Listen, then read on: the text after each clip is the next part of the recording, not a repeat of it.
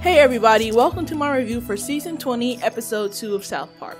If you haven't watched the episode Skank Hunt yet, click on the link in the description. Be aware that it won't always be there to watch for free. So, the episode starts out with a parent-teacher meeting at South Park Elementary. Dr. Wayne Schroeder, PhD, is there talking about children and internet trolling and Skank Hunt 42. Remember the internet troller from last episode? Yeah. Schroeder says that it's probably one of the boy students at the school who is Skank Hunt 42, since the troller's favorite target seems to be women. The picture of Heidi Turner's mom is shown photoshopped, which was posted after she defended Heidi's right to sit out on the national anthem. Schroeder said since then, the troller has been trolling women all over the internet, and they need to get it together. They, as parents, need to get it together to stop it and to look for signs in their own child. After the meeting's done, Gerald and his wife Sheila go home, and they're sitting in the car, and Sheila asks Gerald what kind of child would do such a thing. Gerald says that it might be someone who thinks it's funny to stir the pot and watch everyone freak out, and maybe the fact that it's not so funny makes it funny to the kids. Then he says that he doesn't understand it. Not to mention, remember last episode they said that he was Skank Hunt 42. After that, they show a cell phone being held in Heidi Turner's hands. And on the cell phone screen is the photoshopped picture of her mom. Heidi is outside in the snow, looking at her phone, sadly. It is revealed that she is on top of a bridge, and she's looking down at the river under the bridge, and she's standing on the edge of the bridge. She picks up her phone, types something in, and a tear begins to come out of her eye. The camera pans up to the sky, and all that is heard is a little splash in the water. The next day at the school, police cars are out in front, and some police officers are at the school asking teachers questions. Everyone is walking through the hallways with a sad face.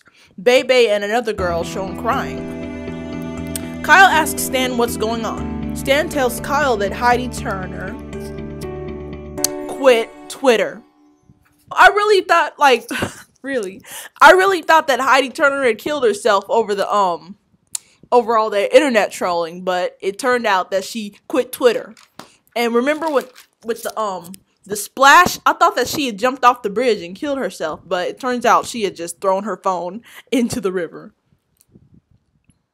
But I'm relieved they didn't kill off Heidi. Even though she's not my favorite character, even though she never has been. She's not one of my top favorite characters, but I'm glad they didn't kill her. That would have been sad to me, still. That would have been sad. Anyway, Stan tells Kyle that yesterday after school she wrote one last tweet that said, "Goodbye forever," and she just got off for good. Kyle says she'll get back on, but Stan says no because she threw her phone in the river, and she's gone. Next, they show Mr. Mackey and the 4th graders having a meeting in the library about Heidi Turner quitting Twitter. He said they'll have to accept the fact that Heidi Turner isn't on social media anymore, and that they'll miss seeing what she's up to, seeing her silly pictures that she posts, and also said that's what happens when someone gets bullied online to the point where they just can't take it anymore. He said that the best thing for them to do is to come together as friends and students. He tells them to get on Twitter to tweet like nice things that they loved about Heidi. And then they go all take out their phones and they start typing. And Mr. Mackey's like, okay, oh, that's nice. Oh, that's a nice poem. I find it somewhat humorous and somewhat sad about how they treated Heidi's quitting Twitter like it was a suicide. After that, it's lunchtime, and the boys are shown sitting at the table. Stan asks them if they can all agree that whoever is trolling needs to stop. Cartman agrees with Stan and says that it's gone far enough, and the girls are really mad at them. Stan says that later that night, the troller isn't going to do that again, and if he does, they're going to have to do something about it. Cartman basically rephrases what Stan says, and then Kyle looks at him in an unconvinced way, because he just knows it's Cartman who is Skank Hunt 42. Next, they show Gerald again, and he's talking to his other son, Ike. He tells Ike that there's someone trolling on the school message board, and the troller got a big reaction from it, so now he's trolling people all over the internet and getting famous. He says it's a little funny, but it's serious too. After he walks out of Ike's room, his wife Sheila asks Gerald if he talked to Ike. Gerald said, yeah, I talked to him, yeah. Then, after that, Gerald said that he has some work to do. He then goes into his study, dims the lights, puts on a record, pours himself some wine, and then starts trolling women on the internet. Not to mention, it was revealed that he was the troller last episode. I know I already said that, but I just have to remind you all. The next day at school, the girls are standing in a group on a playground talking about the trolling that's been occurring. Annie says that they need to make the boys suffer, and Wendy says that the boys' punishment needs to be swift and serious. They need to make a statement that girls in South Park aren't going to be treated like afterthoughts anymore. While the girls are rallying, the boys are overseeing them. The boys then hold a meeting themselves in the restroom. Kyle suggests that they prove that Cartman is the troller since they want to see Cartman punished. Clyde then suggests that Cartman is the root of all of their problems, and they need to end it. And they all know what has to be done.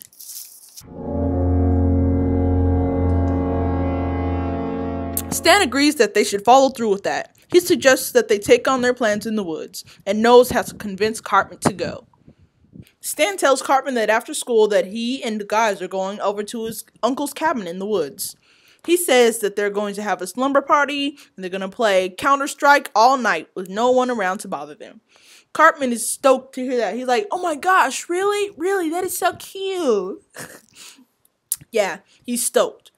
Stan tells him not to tell anyone where he's going because they don't want adults to know because there's going to be a lot of junk food there. And Cartman's like, yeah, I'm down. Cool. Yeah, I'll go. Next, Mr. Mackey is shown in his office enjoying some member berries. Remember member berries from last episode? Remember Reagan? Remember Chewbacca? I remember. Oh, I remember. Mr. Mackey is enjoying his member berries until Scott Malkinson comes into his office all upset. Scott says that no one pays attention to him and that nobody cares. He just wants to end it all. Mr. Mackey tells him that they've talked about this and says that Scott does not want to quit Twitter. Scott says that everyone will be happier if he did. Mr. Mackey asks Scott how his parents would feel if he quit Twitter, and he says that he's got a lot of posts and tweets ahead of him, and he cannot end it all. Scott agrees with Mr. Mackey. Mr. Mackey then tells him to come back and talk to him whenever he needs to. Then after that, Scott walks out of the room, and Mr. Mackey begins to pull out his member berries. And just as he does that, Scott comes running back into the room again, talking about how he's going to quit Twitter. Next, Stan, Kyle, Cartman, Clyde, Craig, Token, Jimmy, and Butters are shown walking through the woods. All of them, except Cartman, are silent. Cartman then asks the boys if they're alright. Stan says they're fine, and maybe they'll get to the cabin quicker if they don't talk much. Next, a business office is shown with lots of people on computers. One of the workers brings up trolling on their campaign site to the attention of the office's boss. The boss basically tells him not to let the trolling get to him, and that person has nothing to do and probably still lives with his mother. Next, Gerald is shown marching through the neighborhood, smiling like nothing's wrong. He goes over to the store, and when he gets to the store, he doesn't let anything get in the way of his happiness. I think the reason why they had this little segment is to just show how people think that he's innocent, because nobody suspects that Gerald is Skank Hunt 42, and he's just basically, everybody thinks that he's innocent. They think he has nothing to do with it, so yeah. But I don't know why they did that for sure. Next, Mr. Mackey is shown locking up his office. Scott Malkinson approaches him again, talking about how he's going to quit Twitter. And then Mr. Mackey then invites him to his office. Now back with the boys. The boys finally make it to the cabin. They walk inside. Cartman notices that there's a shovel with a hole dug in the ground outside of the cabin. While Cartman starts to get settled in, Kyle closes the door. Then the rest of the boys take weapons from their backpacks, such as a bat, a mallet, a knife, and a wrench. When Cartman turns around, he sees them holding weapons. Clyde says the girls are going to do something drastic to them, and they have to take matters into their own hands. Stan says that Cartman brought this upon himself and that they're sorry. Terrified, Cartman realizes and then says that they're going to break all of his stuff so that he can't get online. He says, please, this is like 2 Christmases and a birthday worth of stuff, please. He pleads them not to break his stuff. Cartman says that he's not Skank Hunt. Then after that, the boys then beat and break Cartman's phone, tablet, and computer. Then after that, they have them buried in the hole in the ground outside of the cabin. Cartman screams. Wow, they were acting like they were gonna kill him, but Mr. Mackey gets a late night phone call from Scott Melkinson saying that he's going to quit Twitter for sure. Mr. Mackey then tries to convince him not to do that. He says that if he doesn't quit Twitter that night, they can talk all day tomorrow. Scott thinks that he can't do it. Annoyed, Mr. Mackey says to himself, just do it already. Okay. Next, Gerald is shown in his office doing more trolling on his computer. He is about to walk out of the room, but he gets a notification on his computer. It is a link to the news clip. He then clicks the link. The reporter on the clip says that another internet troller has been wreaking havoc on message boards and recently attacked a Danish website for women with breast cancer and caused the website to be temporarily shut down. The reporter says that the user by the name of Skank Hunt 42 is behind all of that. Gerald is excited to find out that he made it to the news. The founder of the website speaks out on the incident. The founder says that she's not shocked, sad, or giving the troller the satisfaction. The troller can have his fun, and she's going to be the bigger person, and she's going to show that the people of Denmark aren't easily broken down. Gerald says, game on, and then he starts typing. I wonder why he's doing this. I really do. I can't wait to find out when they say why he was doing this. Back at school, Stan tells Kyle that the internet troller was all over the internet the night before, and it wasn't Cartman. They took Cartman out for no reason, and they can't undo what they've done. After that, the 4th grade girls have another meeting. Nellie says that the time has come. They said that if the trolling doesn't stop, there will be severe consequences. She tells the girls to get the word out to every girl in school, and it goes down tomorrow. Wendy says that she doesn't know if she can go through with it. Nicole says to Wendy that every girl in school has to be on board or else it means nothing. Annie says that with that plan, they'll have to listen. The next day, Annie approaches a boy and hands him a folded piece of paper. The boy opens it up and it reads, I'm breaking up with you forever, Annie. The boy starts crying. So it turns out that that boy was Annie's boyfriend. So then all of the girls hand their boyfriends breakup notes. Red gives one to Kevin, Nellie gives one to Francis, and Nicole gives one to Token. Then Kyle is shown looking at his class picture. The class picture is shown, and Cartman is shown slowly fading out of the picture. Stan then walks through the hallway, seeing papers on the floor and crying boys.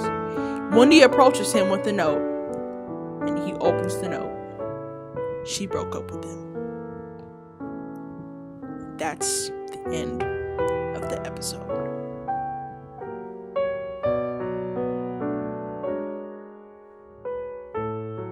Well, that was such a depressing way to end the episode.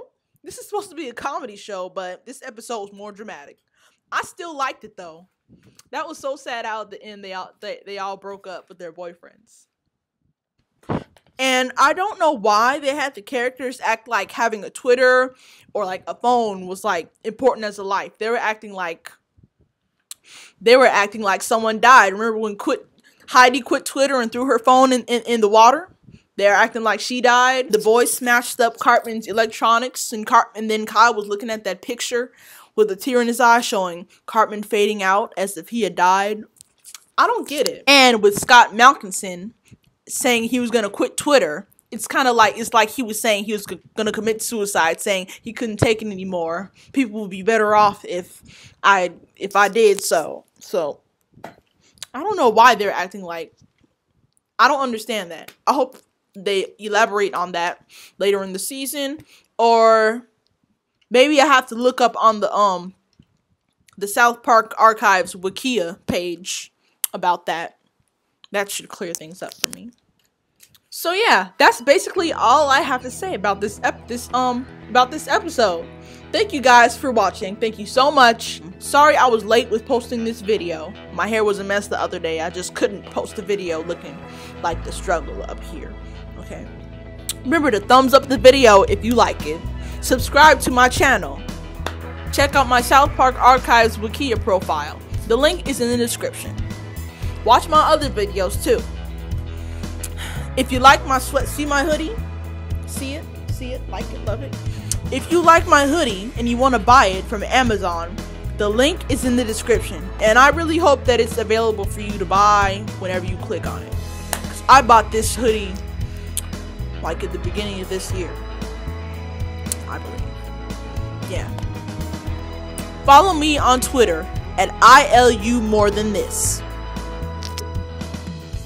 And I hope you guys like this video better than the last one.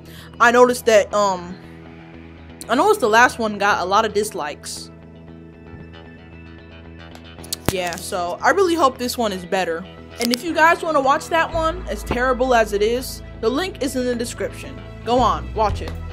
See for yourself what you think. That's not the point. The point of the video is just to review the episode. So, yeah. That's all I have to say. Thank you for watching. See you guys next time. Bye.